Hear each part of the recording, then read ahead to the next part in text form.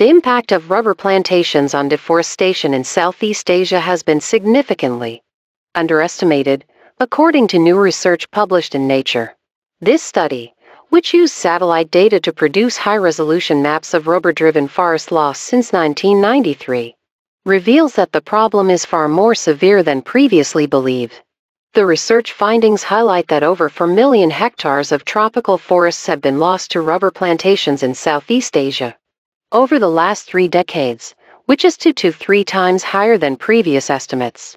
More concerning is the fact that over 1 million hectares of these plantations have been established in key biodiversity areas. The greatest forest losses were recorded in Indonesia, Thailand, and Malaysia, making these countries significant contributors to deforestation. Notably, Cambodia stands out, with over 40% of rubber plantations being associated with deforestation, including 19% in key biodiversity areas.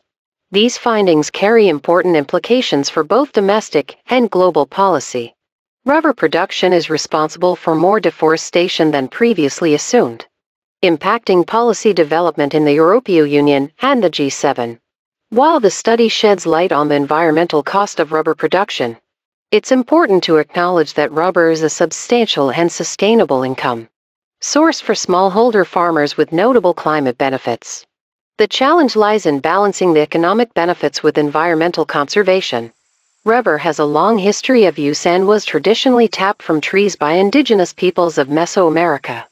Today, Southeast Asia accounts for 90% of global rubber production, closely linked to tropical deforestation, primarily driven by global market consumption.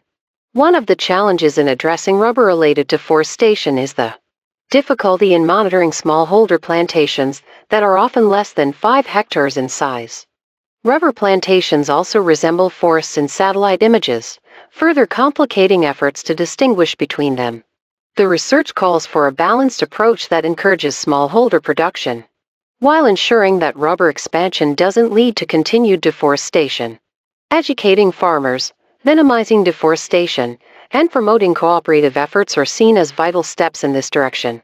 The study underscores the need to reevaluate the impact of rubber production on deforestation, and highlights the importance of considering the broader context in which various commodities are produced, traded, and consumed.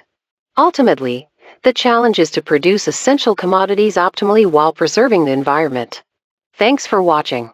Please see citation in the description.